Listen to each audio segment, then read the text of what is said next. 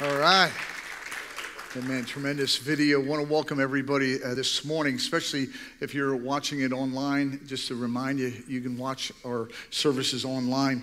You know, before I preach this morning, I just want to talk a little bit about what happened last week. We had just a tremendous week last week. We had Mission Sunday, and what we did is we announced all the missions trips for 2019, and we had a tremendous response, people signing up to go on a missions trip. And so I'm going to have the ushers give out some brochures. If you did not get one of these, just lift your hand. We want to make sure you get one of these and take a look at it. And we want to tell you what's going on for these trips, because any of these trips that we're taking 6 of them. Anybody in this church can go on them. And it is a life-changing experience to go on a missions trip. And so I just want to quickly, as you get these brochures, just go over the places we're going. One, we're going to Nigeria in Africa. It's going to be tremendous. Pastor Emmanuel's there. That's in June. London, England, Pastor Clement, his church. It's going to be a tremendous opportunity to be in London. Wichita, Kansas, that's the only one in the United States. Very inexpensive one to go on. Then Fiji, that is in the month of August. That's where we were missionaries. Then Colombia, man, how cool is going to Colombia? Praise God, that's going to be a great trip. That's going to, actually the dates we had to change. It's going to be September 24th to October 1st. And last but not least, Romania. So it's an opportunity of a lifetime for you to get involved. The 3 main trips are Nigeria, Colombia, and Kansas. So if you can go one of them, it will change your life. And so you can sign up right outside in the lobby, right across from the welcome desk. That's where you can sign up. And there's a lady named Broomy out there. She'll help you out. She'll fill you in any questions. And if you already have signed up, you can basically get your deposit in. They have to be in by the end of the month, and you can be involved in something that's amazing. Well, today we are starting our new sermon series called Roadmaps, and most of you got one of these booklets that you, when you came in, you can keep notes on it. It's just a nice little thing that you can have and use. But this series is about our journey through life, trying to follow the will of God. And over the next 7 weeks, we're going to look at different aspects of that journey, things like preparation, direction, endurance, detours. And today we're going to look at the element of faith on our journey to follow the will of God for our lives. Now, you know, as you watch that video, which it was an amazing video, by the way, that was all done in-house with, a girl from the church. And as you're watching that video, you know, here's this young lady. She's on a journey, and she has a map. And she's just following the map, and it's telling her where to go, and she just follows that map. But how many people realize here this morning that our journey through life is not like that? We don't have a map. We don't have a GPS. Siri's not going to tell us where to go and how to get there. But it's a walk of faith where each and every day we are trying to just follow what Christ is leading us to do in our lives. I remember the day I gave my life to Christ. I got saved when I was a senior in college, and I went to this church in my college town, and I gave my life to Christ this one Sunday morning. And I remember coming home from that church service, and I was going to change shirts, and I opened a drawer, and as I opened a drawer, there was my stash. You guys know what I'm talking about. Before you were saved, you had a stash, okay? And what this stash was is a big bag of bud joints, okay? Big old giant joints. And that was my stash. And I looked in the drawer, and I immediately knew, amen, that I needed to get rid of that stuff. No one told me to do it. Nobody gave me a brochure about marijuana or anything. I just knew I needed to get rid of it. Now, I was kind of stupid, because what I should have done is just thrown it out. But I didn't do that. What I did is I took that big bag of joints, and I went to the room room next to mine, and a bunch of my fraternity brothers, I lived in a fraternity house at the time, were all hanging out in this one room, and I just announced to them, I said, hey, I just gave my life to Jesus. I just got saved today, and I'm not going to smoke pot anymore. Do you guys want these joints? Of course, they all went for it, and they got it. And I gave them the joints, and as I'm walking out of the room, one of the guys said, hey, Larry, maybe you can get saved next week too, get some more joints. Like I said, I didn't really think that through. I should have just threw it out. But, that's what happens. But I remember going back in my room, and I sit down, and I sit there, and I go, now what? What do I do next? What's the next step in my journey? What do I do next?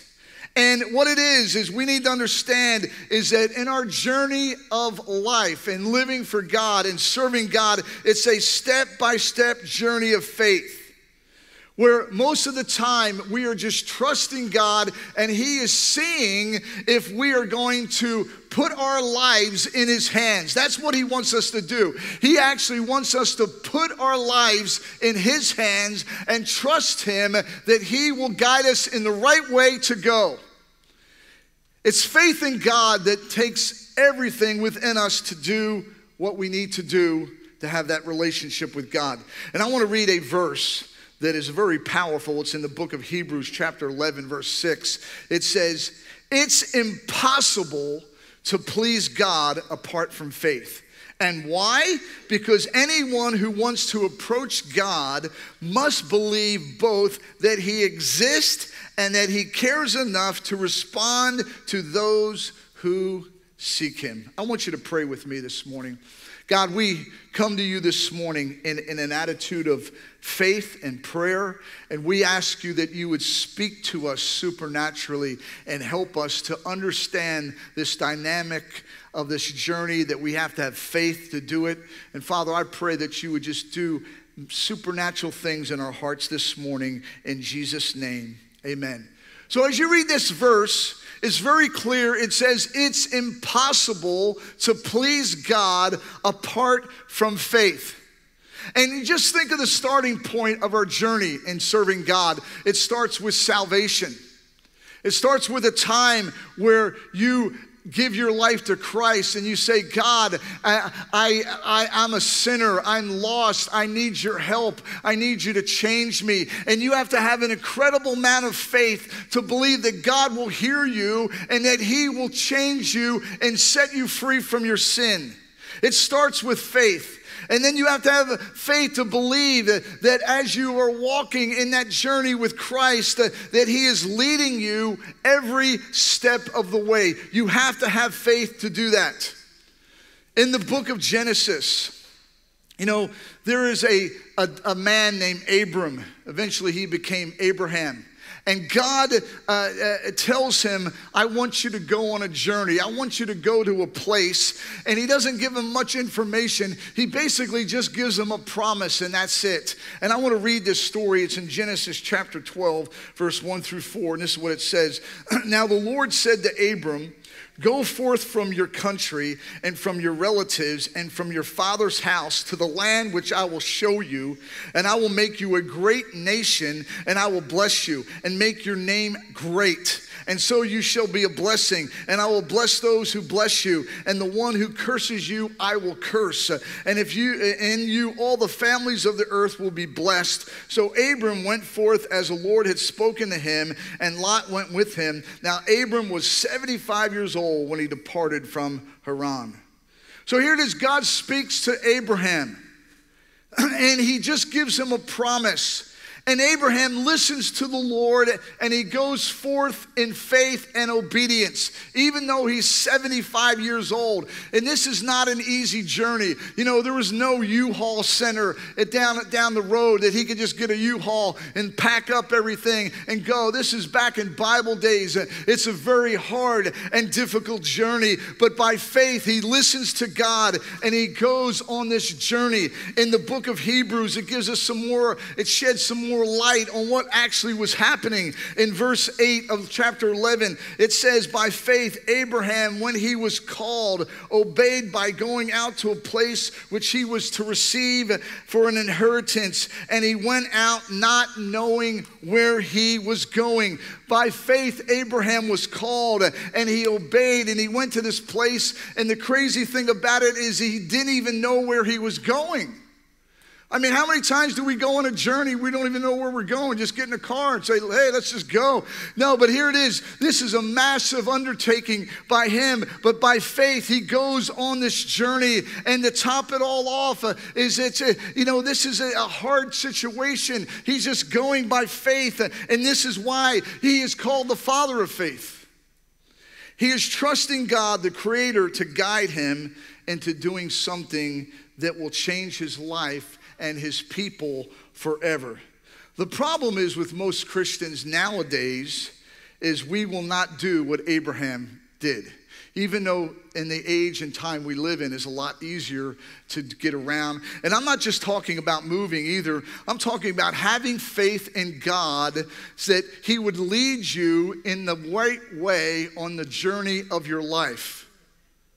And there are some problems that crop up that stop us from doing what Abraham did, okay? The first problem is this, is that we want all the pieces of the puzzle, okay? You know, God, you want me to go on a journey? God, you want me to follow you? Well, I want all the pieces of the puzzle. I want to know exactly what is going down. I don't want any surprises. I don't want anything unexpected. I want to know exactly what is happening. Amen. Before I say yes to going on a journey with you, I want everything mapped out. You know, before everybody had a GPS on their phone, isn't it amazing we have GPSs on our phone? You know, not that long ago, that was like top military thing. We have it on our phones now. But before we had GPSs, we had a thing called MapQuest. How many people remember MapQuest? You guys remember that? Yeah. You know, maybe some of you still use it now. But MapQuest, I mean, that was cutting edge, man. You know, you get on your computer and you needed to go somewhere and you just typed in wherever your address was starting at, and then you type in the place that you were going to go to, and then MapQuest would spit this thing out and tell you exactly how to get there. You know, go down this road 5 miles, turn right, go down this road 4 miles, turn left, and it would get you exactly where you want to go. And most Christians, they want that for their life. They want God to MapQuest their life for them. They want God to map it all out. God, I want to know exactly what's going to happen, when it's going to happen, and how it's going to happen. God, you want me to marry this person or not? You know, show me. You know, you want me to take this job? Show me. If you want this to happen, you know, have it all mapped out. Just map it all out for me, Jesus. And it's a MapQuest journey of life. But that's not how our journey is with God. You know, because if that's the way it was, there would take no trust. It would have no faith involved in that, would it? God would just map it out and you just follow the map. But our journey with Jesus Christ is more like a scavenger hunt. Did you ever go on a scavenger hunt? You know, they give you this clue. And most of the time, it doesn't make any sense. You know, you're looking at this clue, you know, all this stuff. And you try to figure it out. Then, you figure the clue out. And then it leads you to a destination. And you go to that destination and you find another clue. And you got to figure that out. And it leads you to another destination. And then, you know, you're down the road. And it's a scavenger hunt. That's what serving God is like. It's more like a scavenger hunt. It's not like MapQuest. And it takes us a massive amount of faith to trust God that he's going to give us the clues. He's going to give us the wisdom. He's going to show us, amen, the way to go. But there has to be a lot of faith and trust in him that he's going to do that. That's one problem. Here's problem number 2, is we want an easy journey. You know, we live in a time and age that everything is so easy. I mean, and I call it Amazon easy. Isn't it easy to order things on Amazon? I mean, it's ridiculously easy to order things on Amazon, you know? But like, before, if I wanted to get a book, let's just say I wanted to get a book, what I had to do is I had to, I want a certain book. I had to get in my car, drive to the bookstore, find a place to park, get out of my car, go into the bookstore and look for the book. I mean, and then you have no idea where it's at and you're looking all over. Then you kind of find where the section it should be. And then you ask the people and they tell you, oh, well, that book's out of stock. Of course. Then you got to order the book, right? You place your order, then you drive your car back home, and a week or two later, you have to call the bookstore because you don't want to drive down there because they probably haven't gotten it in yet. And so you call them and say, hey, is the book in? Oh, yeah. Then you got to get back in your car, drive down, and get the book. Okay? I mean, it's a long thing. It's not easy. Well, with Amazon, you want a book, you go on Amazon, and in 30 seconds, you find the book, and there's all kinds of ways you can buy it. You can buy a new one, you can buy a used one, you can buy the Kindle version, the electronic version. I mean, it's all there, and you just push proceed to checkout, and then you put, finish the purchase, and you got your book in 2 days. It's so stinking easy, Amazon easy. And we want our journey with God to be Amazon easy. Just proceed to checkout, place your order, but life's journey is not going to happen that way. It doesn't happen that way. I'm going to read a Bible verse that I really don't like. Did you ever read verses in the Bible I don't like that. That's not a nice verse. Well, this verse is a verse that I don't like. As a matter of fact, the first time I heard this verse was in a song. A lady sang it. But here's the verse. It's in Psalms 34:19. It says, many are the afflictions of the righteous. What? Many are the afflictions of the righteous, but the Lord delivers him out of them all. And I told you, I heard it in the song. There was this girl in our church, had a beautiful voice, and one Sunday morning she stands up there and sings this song. Many are the affliction of the righteous. Now she sings, I can't sing. And I'm like, what? Did you just say many are the afflictions of the righteous? I thought when you're righteous, everything is easy. And I didn't even realize that was in the Bible. Later on, I found that's in the Bible? That's an awful verse. Tear that one out of there. Many are the afflictions of the righteous. See, I want an easy journey. No problems, no hassles. I want it smooth and calm. I'm not interested in a hard journey. But God does not promise us an easy journey. Did you hear that? Did you hear that? Let me say it again. God does not promise us an easy journey. As a matter of fact, he tells us it's going to be hard. He tells us straight up in Matthew chapter 7, verse 13 and 14.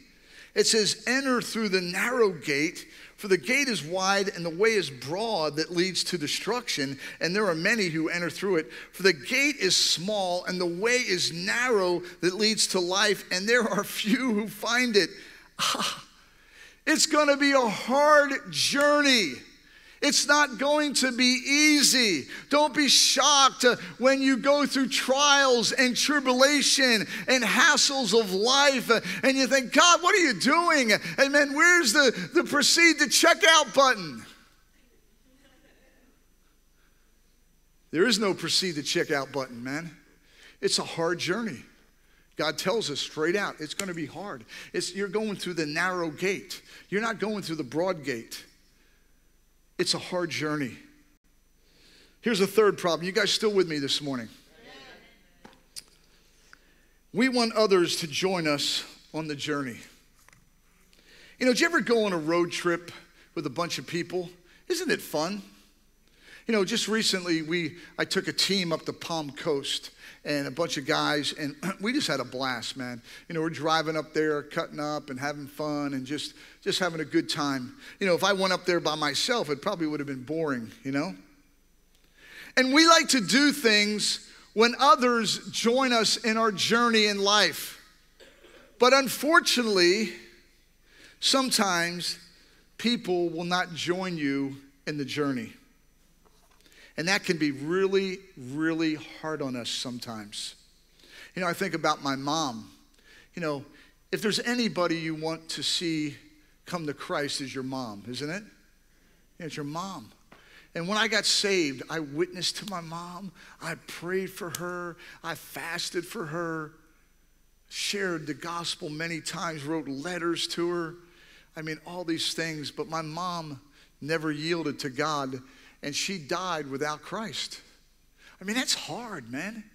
That's a hard thing to take, that she wouldn't join me in this journey. I remember the day I got called into the ministry. I was in a church service, and the pastor preached a sermon called The Call of God. And I heard that sermon, and I knew that God was calling me into the ministry. And I remember he gave an altar call to come up if you felt that calling. And I went up forward, and I went up forward in the church, and I looked around me on the left and the right, and there was 5 other guys with me. And I remember thinking, man, that's cool. You know, we can do this together. You know, these guys will, you know, have my back, and we can, you know, do this journey together. Well, 4 of the guys, I never saw them again. They like just disappeared off the face of the earth. I never saw 4 of the guys again. The other guy, the 5th guy, he horribly backslid later on. Sometimes others will not follow you in this journey. Maybe it's people that you really love. Maybe it's people that you really care about. Possibly it's a brother, it's a sister, it's a grandparent or a grandchild, or even a spouse. And it can be very sad sometimes. Amen. But some people will not follow you. It's like a song we sing. It says, you know, though none will follow, you know, I'll still follow. Though none go with me, still I'll follow. I'll still follow you, Jesus. You know, I'm still going to follow you no matter what, no matter if anybody else joins me in this journey. Amen. It's my journey in life. And even if people don't join me in that, I'm still going to follow. Will you follow if others don't join you? Now, here's the 4th problem, and this is probably the worst, is we want to turn back. We want to turn back. You know, in my own personal Bible study, I've been reading the book of Exodus just recently. And if you read in that book, it's about God leading the children of Israel out of Egypt. And, you know, Moses is there. He's leading them in their journey, going through the wilderness. And it's amazing how often they complain to Moses that they want to go back to Egypt. We want to go back to Egypt. I mean, every little thing that happened, oh, we want to go back to Egypt. Oh, there's no water. Oh, there's lots of water in Egypt. We want to go back to Egypt. They got the Nile back there. There's no meat. Oh, man, back in Egypt, we had carne asada, man. I mean, it was awesome. There's a war on the horizon. Oh, we don't want to be in any war. We'll go back to Egypt and be slaves, and the Egyptians, they'll protect us. And the whole time, they just wanted to go back to Egypt. Thank God the Lord didn't let them do that, because they never would have entered the promised land if they went back. But that's how sometimes we are. We have a tendency that we want to go back. Oh, it's so hard. It's so tough living for Jesus. I want to go back to my good old sinner days. Really? Your good old sinner days? Are you talking about your good old sinner days where you'd wake up with a hangover and you felt like Woody Woodpecker was on your head? Is that the good old sinner days you're talking about? Or the times where you'd wake up on a Sunday or even a Monday morning and you'd look in your pockets and they were empty, your whole paycheck was blown and you don't even know what you spent it on? Are you talking about those good old days? Really? See, we want this ability to go back, and God all the time is trying to push us forward. He's saying, no, there's nothing back there. Go forward. Keep moving forward. Back there's nothing but misery and heartache. That's why Paul says in Philippians, this is a great 2 verses in chapter 3, verse 13 and 14. He says, brethren, I do not regard myself as having laid hold of it yet, but one thing I do, forgetting what lies behind and reaching forward to what lies ahead, I press on towards the goal for the prize of the upper call of God in Christ Jesus.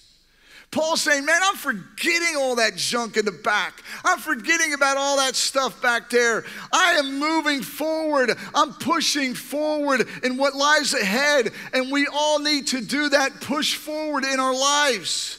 Press towards the goal. Amen. There was no turning back with Paul. There was no reverse. There was no neutral. See, a problem with a lot of Christians is their life is in neutral. Okay, they're not going in reverse. They're just kind of stationary, and they're not making any progress in their spiritual life. They're just kind of stuck there. But Paul's saying, I want you to press on, man. Press in, move forward. Because when we turn back or we are put it in neutral, we miss all that God has for us. Amen. Because he has a thrilling adventure, a journey of life. Amen. Is it scary? Of course it's scary. Is it sometimes like hard? Yes, it is. Amen. But it's a thrilling journey to live for God. It's an awesome adventure to live for Jesus Christ. And when we turn back, we miss all that God has in store for us. We miss it because we're too busy turning back instead of going forward. You know, I want to close this sermon with an illustration, and I honestly don't know if it fits, but I think it does, and I hope that you get my point from it. But many years ago, my brother came out to visit me when I lived in California. And at the time, and what we did, we decided we were going to go to this water park, you know, with water slides and all this stuff. And at the time, this water park had the highest water slide in the United States. I think it might have been the highest water slide in the world at the time. This is years and years ago. And there was probably bigger ones nowadays, but back then, this was a high water slide. It was about 8 stories high.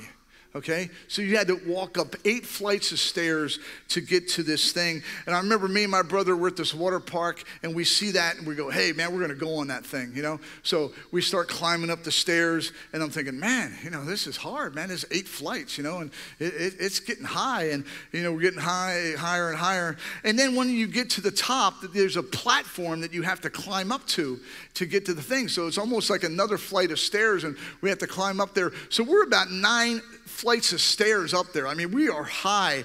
And I remember there's an attendant there by the slide. You couldn't go down by yourself. And then we walked over to it, and we looked down, and we're like, are you kidding me?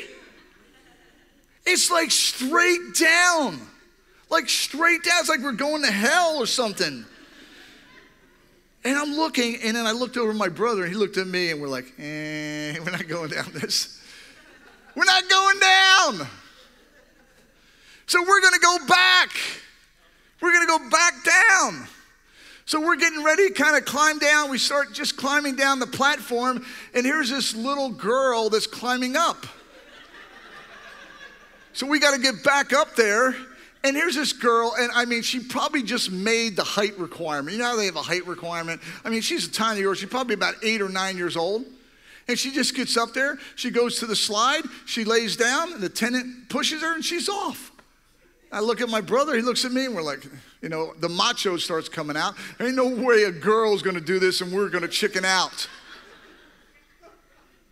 So we're going to go down it. And I'll never forget this. Amen. This slide, you couldn't just go on your own. You had to lay down there, and the attendant had to push you, right? He had to literally push you down the slide. So I'm laying there, and the guy goes, you all ready? I go, yeah, I'm ready to die. Go for it. And so he pushes me, and I am not exaggerating, but I am flying. I'm in the slide tube, but my body is not touching. I am flying straight down. It was horrifying. And then I get to the end, and I didn't listen to the attendant, of course, when he says, cross your legs. Listen to the attendants. They know what they're talking about. And I had a wedgie for a week.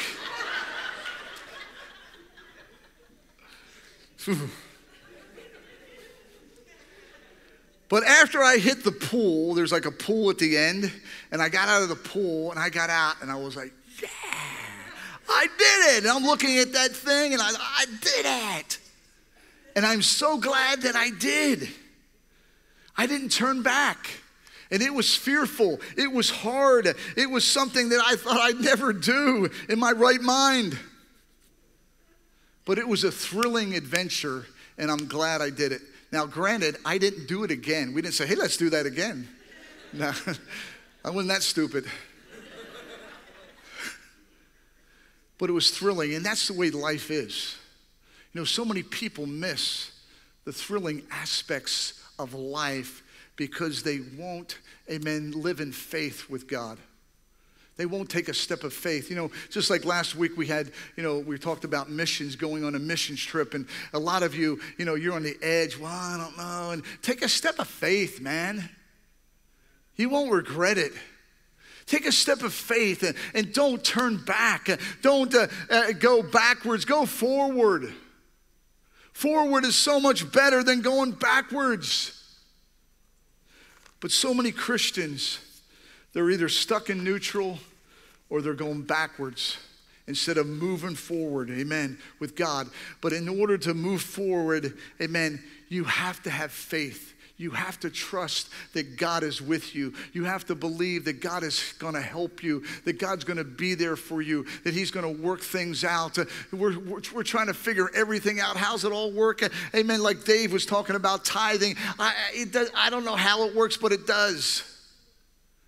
God will work it out if you just live your life in faith and believe him that he will help you no matter what the situation.